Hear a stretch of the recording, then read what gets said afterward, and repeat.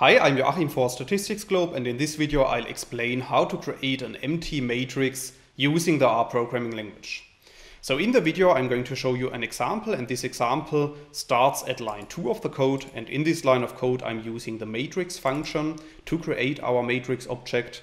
And within the matrix function we simply need to specify the number of columns and number of rows that we want to use. And since we want to create an empty matrix, we need to specify that the number of rows needs to be equal to 0. So in this case, I'm creating a matrix with 3 empty columns. So if you run line 2 of the code, you can see that a new matrix object appears at the top right of RStudio, which is called mymat. And we can also have a look at this matrix by running line 3 of the code. And then you can see at the bottom of the RStudio console that our empty matrix is shown. So in other words, it shows the index positions of our columns, but no values are shown. So if we want, we can also modify the column names of our empty matrix using the colnames function, as you can see in line 5 of the code.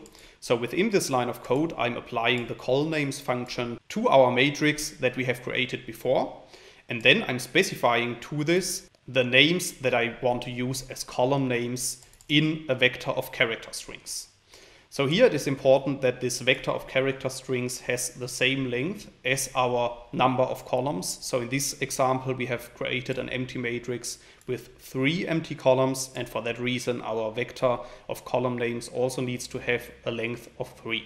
So if we run line 5 of the code, our matrix is updated, and we can have a look at our updated matrix by running line 6 of the code.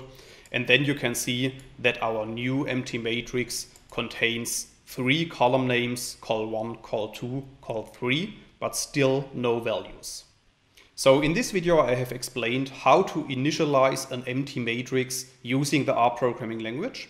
However, in case you want to learn more on this topic, you could check out my homepage, statisticsglobe.com, because on the homepage I have recently published a tutorial in which I'm explaining the R programming code that I have shown in this video in some more detail, and I will put a link to this tutorial into the description of the video. Furthermore, if you have liked this video, I would be very happy if you leave me some positive feedback in the comments, or if you give me a thumbs up on the video, and make sure to subscribe for more R programming tutorials in future. That's it for this video. Thanks a lot. See you next time. Bye bye.